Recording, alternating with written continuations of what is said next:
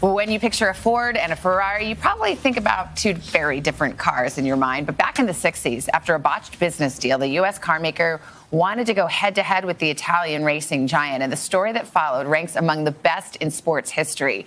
It's told in the new movie Ford versus Ferrari with Josh Lucas and Jon Bernthal, including how it all got started in a Detroit boardroom. What if the Ford badge meant victory? And men it where it counts, with the first group of 17-year-olds in history with money in their pockets. This would take years, decades to test and develop a race team capable of taking out Ferrari. Ferrari's bankrupt. Enzo spent every lira he's got chasing perfection. You know something? He got there.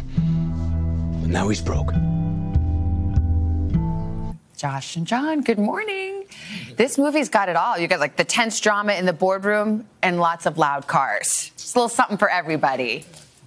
Well, we were just saying, you said you were going to get a babysitter. I was like, don't get a babysitter. Take your kids. Jon took his kids. I was going to say, there's nothing my little boy loves more than race cars. There's a lot of race cars in this movie. A lot of race cars. Yeah.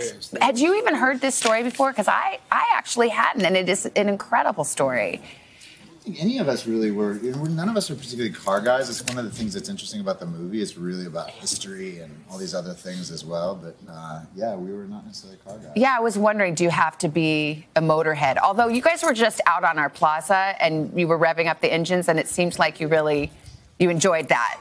But you don't have to be a big race car enthusiast to get something out of this. I don't think so, but I think you'll understand racing a lot better. I mean, that was sort of my education on it, and I think it's like one of these great kind of classic sports movies I felt like from when we were kids, like Hoosiers or Rudy. And yes, I did take my kids to the premiere 8, 6, and 4, and they just loved it. They just loved it. And I think it's a great movie for the whole family. And, you know, this is it's a great time for television. It's a great time for streaming, but this is a movie. Like, this is one you want to go to the theaters and Like see. I was saying, you know, it's one of those movies where, particularly if you see it on IMAX, the scope of it, the cinematography, the sound design, you just don't get that in your house as much as it's, nice to watch a movie in your house. This one's different. I heard they actually crashed the real cars. This isn't CGI or graphics. This shot right here, what you're seeing right there, is a pretty stunning moment in the movie, which actually happened in the race as well. There's a lot of crashes. Back then it used to be very common that race car drivers would die during these races. Yeah.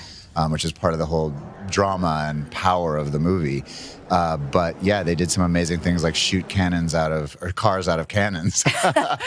But you guys, you didn't have to do stunts because you were executives, right? You played Lee Iacocca, who's of course now, an icon, but when you play him in this role, he's young. I mean, he's just another marketing guy in Detroit.